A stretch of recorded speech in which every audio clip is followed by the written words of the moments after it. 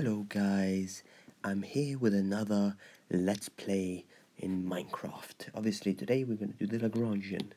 Now, let's do this. You see L, this is the Lagrangian. Let's define it. Let's say it's a variable of y, the time derivative, dy over dt, and x. And this is the Lagrangian, but why? Why is this the Lagrangian? Why with respect to t and not x? Why is this not x prime? Good question. And why is this not x? I said prime. I should have said dot. And why is this not x? Well, let me show you the general Euler Lagrange equation. It's going to be d over d some variable, let's say, I don't know, A?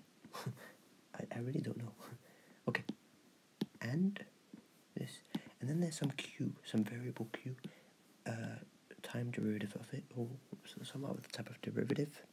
Doesn't matter what type of derivative, just, it could be with respect to x, it could be with respect to t. Then you have this, q equals 0. It has a nice pattern, doesn't it?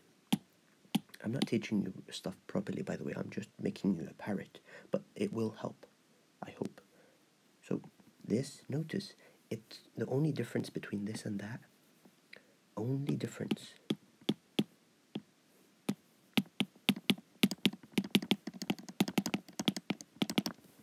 is the dot, which is a derivative. D over dt or d over dx or whatever. It could be anything. And by the way, when you get problems in life as well, I know you've got other problems too, but there was a quicker way to do that. Sorry. Anyways, so I forgot what I was saying. Oh yeah.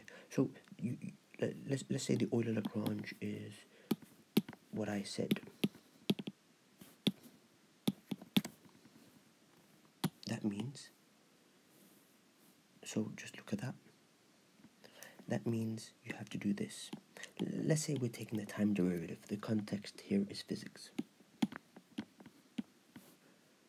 Respect to y dot minus. Let's say equals. Let's write it in this form. It's the same form. Instead of a minus here, I put it to the other side. Anyways, you also need to do this. But this is probably 0 in the context.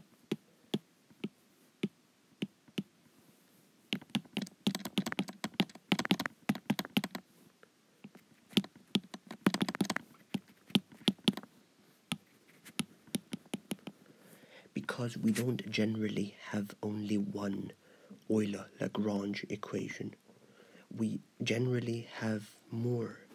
In fact, let me do this. Q1, Q2, Q3. Let's say Qn. We will have n Euler